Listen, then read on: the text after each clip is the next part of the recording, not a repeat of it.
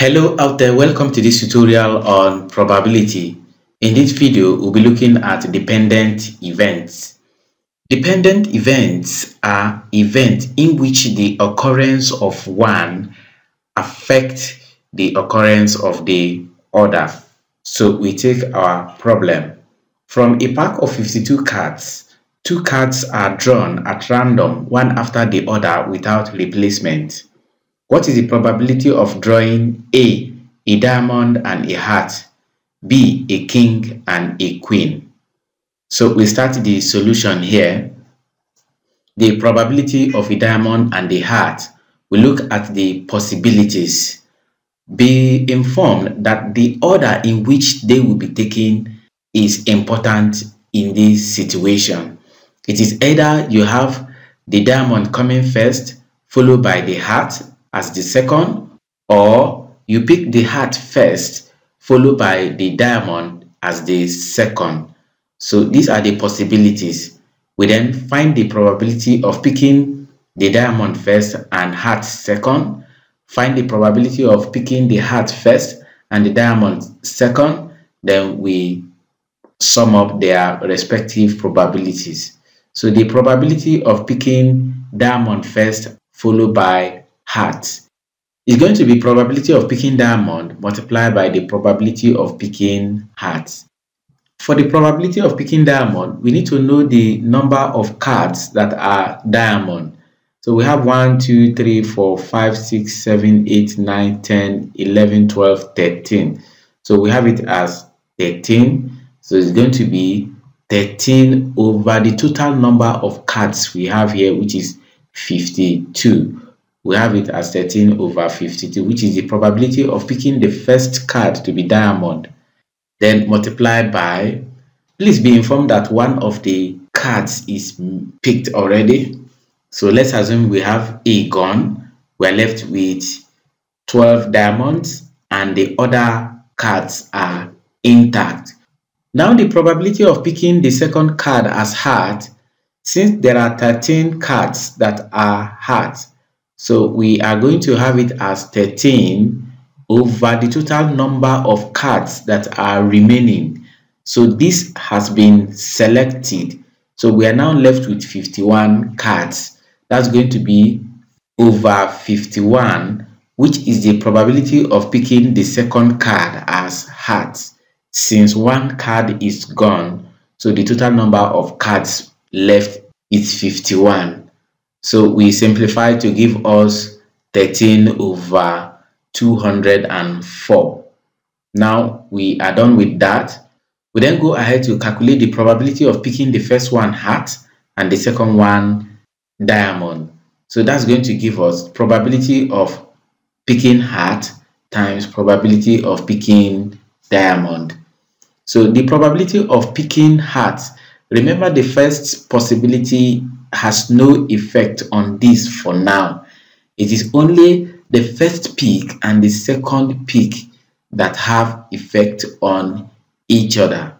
So the probability of picking the first one heart, since there are 13 hearts there out of 52, we are going to have it as 13 over 52 times the probability of picking the second one diamond. Remember, one heart is picked, so we just pick any one, assuming it is the king, or it could be 2, 3, or any of the other cards that are hearts. Just to show that we are left with 12 cards with heart. So the probability of picking the second one diamond, we still have 13 cards that are diamond. That's going to give us 13 over 51. Since one card is gone and the total number of cards we are having is 51, this is then simplified as 13 over 204. We then go ahead to find the probability of picking a diamond and a heart.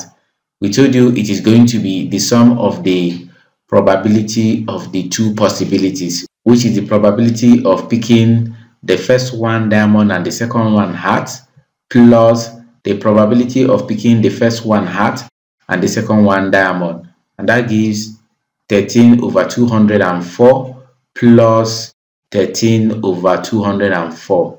So since the denominators are equal, we just add the numerators to give us 26 over 204. And in the simplest form, we have it as 13 over 102, which is the probability of picking a diamond and a heart. We then go to B part of the problem. For B, the probability of a king and a queen. So the probability of a queen and a king, we also have some possibilities there. Either you pick the first one king and the second one queen, or we pick the first one queen and the second one king. So we then look at the probability of picking the first one king and the second one queen. That's going to be probability of drawing king times probability of drawing queen. So we go ahead to calculate the probability of picking the first one king. The probability of picking king is going to be 4 over 52. Since there are 1, 2, 3, 4 cards with king, so we have it 4 over 52. One of the cards with king is gone. So remember, the total number of cards now is 51, having gone with a card. Then the probability of picking queen from the remaining cards is going to be 4 over 51.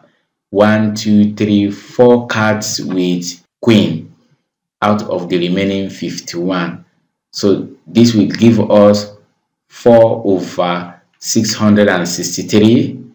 Then we go ahead to calculate the probability of this first one being queen and the second one king, so that the probability will be the probability of drawing a queen times the probability of drawing a king.